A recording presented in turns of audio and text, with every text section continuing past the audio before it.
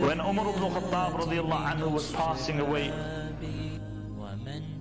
a man came into the gathering of Umar Ibn Al Khattab and he started praising Umar radiallahu anhu.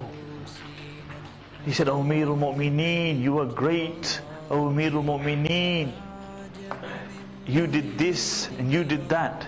And Umar radiallahu anhu said, "Tell me, will you bear testimony to this on the day of judgment?" And then Abdullah ibn Abbas radiallahu anhu came in. And Abdullah ibn Abbas radiallahu anhu came into the gathering. And Abdullah ibn Abbas and Umar radiallahu anhu was crying. And Umar was saying, "By Allah, if I could leave this dunya, that nothing is against me and nothing is for me, I would be happy." After all Umar had achieved, Umar is saying, if I left this dunya, nothing for me and nothing against me, I would be happy. And Abdullah ibn Abbas entered the room and Umar was crying. And Abdullah ibn Abbas said, "O Amir al-Mu'mineen, the Prophet ﷺ left this dunya and he was happy with you. No two Muslims differed regarding your caliphate. Everybody was happy with your caliphate."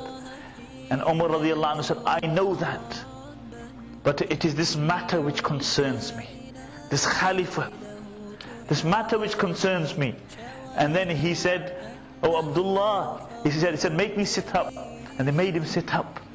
And then he touched Abdullah on the shoulder and he said, "Oh Abdullah, will you bear testimony for me on the day of judgment?" And Abdullah said, "I will bear testimony for you on the day of judgment." And then Umar was lying in the lap of his son Abdullah ibn Umar, and he told Abdullah ibn Umar, he said, "Place my cheek on the ground." And Abdullah ibn Umar radiallahu anhu said, "Why, O my father? Why, O my father?" And he was kissing the forehead of Umar and he placed his cheek on the ground. He said, "Because if Umar is destined for Jannah, then the pillows of Jannah are softer than your thighs. And if Umar is destined for Jahannam, then you don't want a Jahannami on your thigh." Then Umar radiallahu anhu told the family, he said, "Be moderate in my coffin, in my shrouds. Because if Allah has Jannah destined for me, then Allah will give me better than this. And if Allah has Jahannam destined for me, then Allah will strip me of these." And then he said, "Be moderate in my grave, in digging my grave. Because if Allah has Jannah destined for me, then He will expand my grave.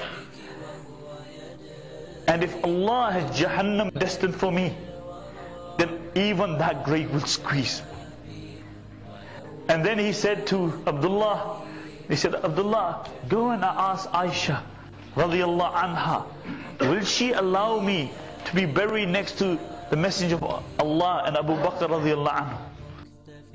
And Abdullah radiallahu anhu went and he knocked on the door and he entered the house, and Aisha radiallahu anha was crying. And he said to her, "Give her salam, but don't say salam from Amir al-Mu'mineen, because today the Muslims don't have Amir al-Mu'mineen." And then he asked Aisha, he said, "Umar request, would you allow him to be buried next to the Messenger of Allah and Abu Bakr?" And Aisha radiallahu anha said, "I had reserved that place for myself because one was my husband and the other one was my father. But I give it to Umar."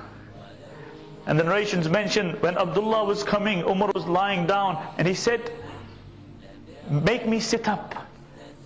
And they made him sit up. And he entered the room and he said, "Oh my father, your wish has been granted." And Umar said, "I had no greater wish than that." And then Umar radiallahu anhu said, "When I die and you are taking me to be buried, ask Aisha again, because maybe because of my status she felt compelled to give me that place. Ask her again And if she agrees, then bury me there. Otherwise, bury me in the graveyard of the Muslims. And Umar radiallahu anhu passed away. He was taken, he was buried next to Abu Bakr and the Prophet sallallahu alaihi wasallam. And the Prophet sallallahu alaihi wasallam said, he said, a man dies from the earth and buried in the earth that he was created from.